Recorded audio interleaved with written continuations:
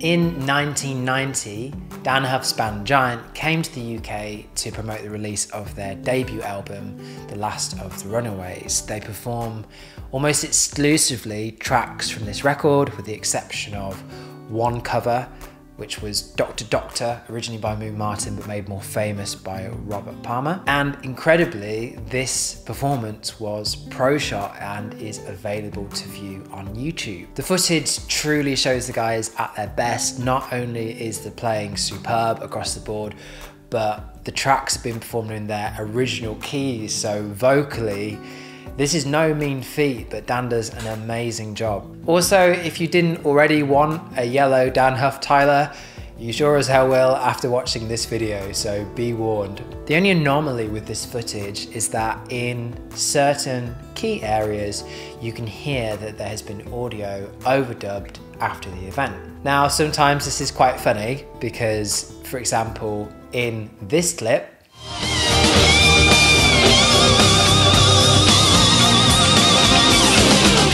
we can see that Dan is down here somewhere and the note we're hearing is up here somewhere. So there's a couple of kind of funny moments, but the one that really caught my attention was the lick that I played in the intro. Now this happens right towards the very end of the show. It's in the last few moments of I'm a Believer.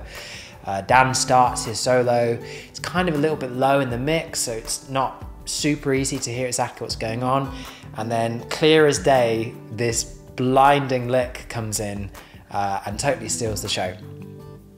So I don't know why this was overdubbed. It could have been a technical malfunction, it could have been that Dan wasn't happy with the clarity of what was captured on the night, or it could have been that he wanted to replace a part. Who knows? What do you guys think? I find it hard to imagine Dan making mistakes generally, so that could have been the case, but who knows? Anyway, it's kind of hard to imagine that whatever was there originally was cooler than what was overdubbed, because it is a blazing lick. It really sounds great, and that's what I wanted to do this video on.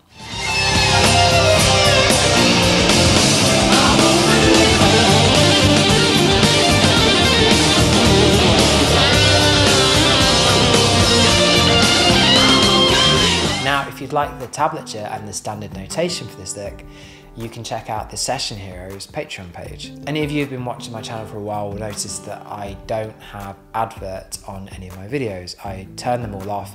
I demonetize everything that I put on YouTube apart from the stuff which I can't demonetize that has some original audio in.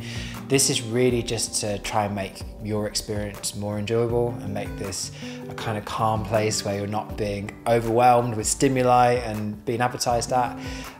So what I do instead is have my Patreon page, which allows you guys to support me in making these videos, but you also get stuff back. So you get transcriptions for any of the Huff, Landau, Lukather, etc. videos that I transcribe, as well as top draw licks, which is ideas that I'm working on in my own practice routine, which I will notate and stick up. You also get access to the backing tracks that I make for these videos. I make backing tracks so that I don't get copyright infringement and then have my videos monetized by the labels. So again, keeping things nice and clean. So before we get into the lick itself, let's talk about context for a moment. At this point in the song, we are hearing mostly fifths or power chords. We have G5, E flat 5, C5, B flat 5, and F5. Now, this is problematic from an analysis perspective because of the absence of thirds. When we can hear the thirds within chords, it makes it easier to analyze their relationship and determine which parent or umbrella key they're coming from. Personally, I would interpret this as mostly being in the umbrella key of F major, but with E flat being borrowed. However, it is open to debate, and Dan doesn't help us with this because he avoids certain intervals that would give us more of a clue, like the sixth, for example. So as it stands, you could use this lick over a G Dorian context or over a G Aeolian context equally well. Now let's get into the lick itself. We are situated at the 10th fret of the A string. We're starting on the root of our tonal center, which in this case is that G5 chord. And we start with this pattern, which is simply the 10th, 12th and 13th fret of the A played twice, root, major second, minor third. We then walk up the minor pentatonic scale, and again we double back on ourselves, so we're taking the 10th and 12th fret of the D and the G respectively, and we play that twice. So we have... Up until this point, everything has been alternate pick, but now we have to pay a little bit more attention. So when we get to the B string and we take the 10th and 11th fret, we're going to pick the 10th, pick the 11th, and then pull off back to the 10th. When we move to the G string, we're going to do a similar thing. So we pick the 12th fret of the G, pick the 10th, and then hammer back up to the 12th. That little mechanic will help you deal with an awkward part in the lick a lot easier than if you were trying to alternate pick it, and listening to it, I don't think that Dan is alternate picking it anyway. I think this is what he's doing. At this point, we retrace our steps. So we take the 10th and the 11th fret of the B, and then we're up on the high E string, 10th fret, 13, pulling back off to the 10th. And once again, we see our classic Dann Huff picking mechanic, where we move to the B string, we take the 13th, pick, 11th, pick, pull off to 10. Okay, we've used that loads, and here it is again. We continue descending, and we take the 12th and 10th fret of the G, and then once again, we retrace our steps. Now this time, we are extending the phrase a little bit. So we take 13 on the B, 11, 10, 11, 10. Now there's different ways we could do this. I have a feeling that when I did it, it was all as hammer-ons and pull-offs, but you could do any combination of the following. All hammer-ons and pull-offs, or we could have the first three notes pulled off and then restrike, or we could have the kind of pick, pick, pull-off thing. Personally, I think I'm leaning more towards the legato approach. I'm not saying that how I'm doing it is exactly how Dan did it, but having transcribed some other Dan stuff and seeing some of the patterns and also listening to it, I think this is pretty close. From this point, it's plain sailing because we're just going down a minor pentatonic scale,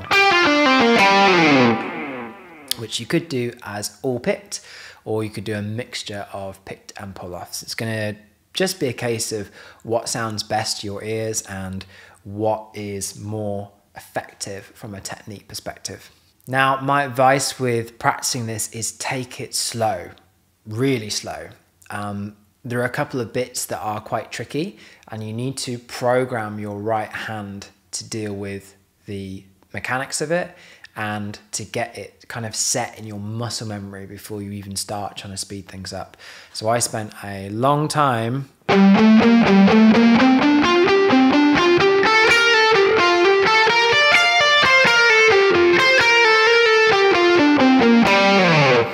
practicing it super slow until it started to become automatic. When you're dealing with something this fast, you can't process all the information in real time once you bring it up to speed. So you have to teach your hands the correct way of doing it and then just kind of trust them as you start to ramp up the tempo. Okay folks, that is it from me for today. I hope you've enjoyed this lesson and this video. I strongly urge you to go and check out the Giant Live in London video if you haven't already. If you're new here, please subscribe for more dorky and very niche content just like this, and like these videos to help me with the algorithm nonsense. Okay guys, have a good couple of weeks, and I will see you for more of the same real soon. Take it easy. Bye.